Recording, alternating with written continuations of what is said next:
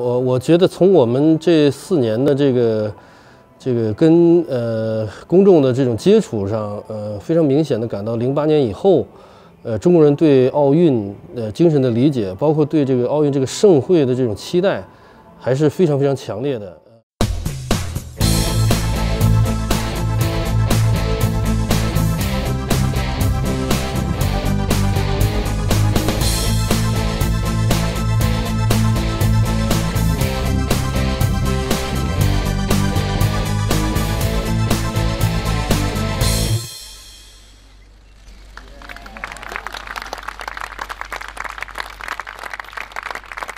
As the Olympic flame was lit in Athens and begins its torch relay, so events organisers around the UK are gearing up for a summer of fun.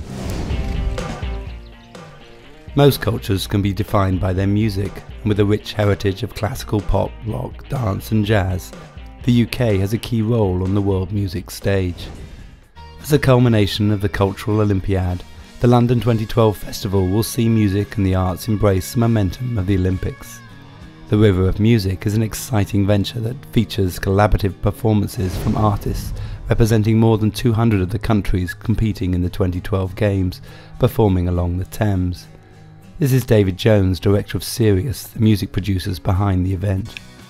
I think most of the audiences and most of the artists who come to BT River of Music are going to be people who are fired up by it, who are excited, who are going to want new things, and for whom the whole Olympic experience in all its forms is a journey of discovery.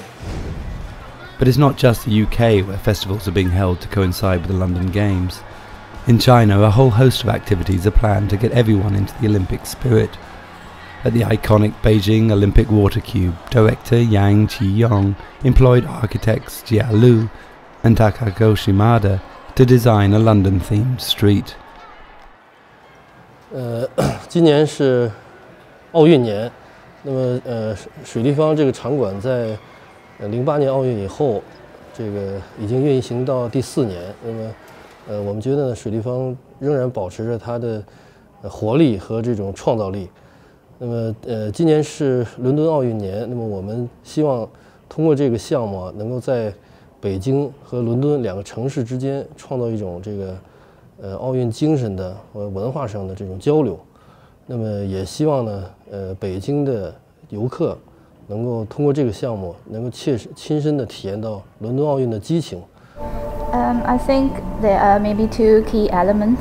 One is, of course, the Olympic in London, and then the other thing we also want to achieve is basically the environment or like the experience for people to enjoy Olympic as if they were in London.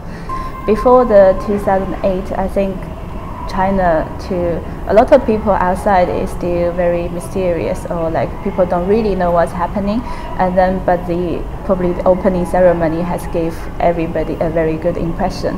So I feel like after that the whole China, the people feel a bit different about ourselves because we think we have proved something to the world.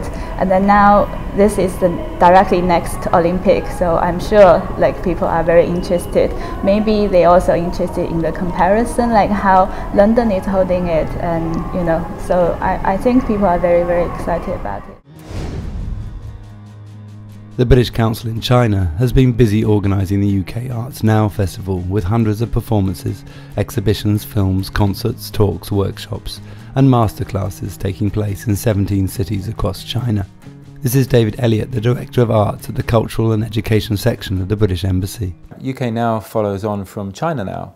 When the Olympics were on in Beijing in 2008, there was a major cultural festival in the UK called China Now, which was initiated by businesses actually, not by the government.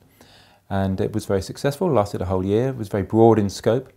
And what we're doing in China is following on from that, but we're condensing it down into 8 months, and it's very much focused on the arts. But it's run by pretty much, or funded by the same sponsors as China Now, with a few additional ones. So there's a very close ties between the two. 2 of the events are connected to the Olympics. One is an exhibition of the London Olympic posters, which is touring to 6 or 7 cities across China. It's currently on in Beijing at the Red Star Gallery. And another project is called The Big Dance, and it's about normal people dancing to a set choreography, public dance, and it will culminate in Trafalgar Square on the 14th of July, and it will involve a film of Chinese dancers around the Olympic Stadium dancing to the same choreography, and also from Rio, and they will be on a big screen in Trafalgar Square on the 14th of July. Yang Ji-hong admits getting to the London Spirit has been fun, but when it comes down to what really matters, the Chinese visitors to the Water Cube are all anxious about one thing this summer. 另外他们特别关心中国运动员的成绩，因为去年我们上一届奥运会我们拿到那个全世界最多的金牌，那么今年结果会怎么样，他们也非常关心。Exciting events throughout the summer of 2012 will offer the chance to see live music and arts events both in the UK and in China. Many are free and open to the public, in the hope that whoever wins the gold medals, everyone gets a chance to enjoy the Olympic spirit this summer. This is DJ Clark with a very hoarse voice, back in Beijing for China Daily.